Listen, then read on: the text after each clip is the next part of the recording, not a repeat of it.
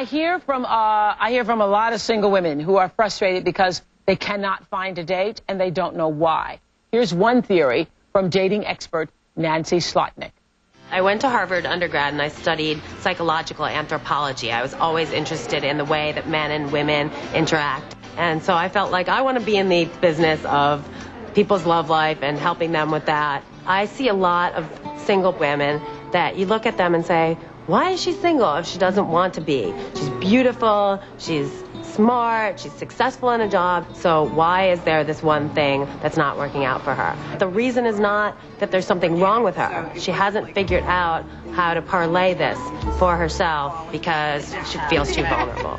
Nancy calls it the cab light theory. Living in New York, I often have this thought when I'm flagging down a cab.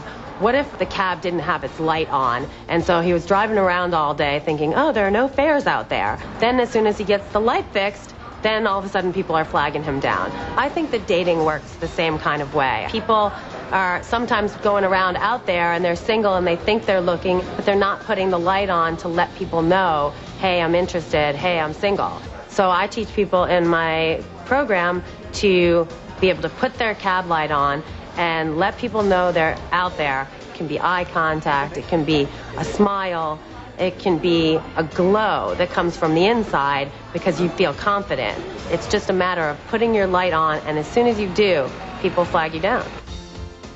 I think that's an interesting theory. Everybody's going to be calling Nancy, Nancy, where is my light? My light is on. Oh, God. Okay.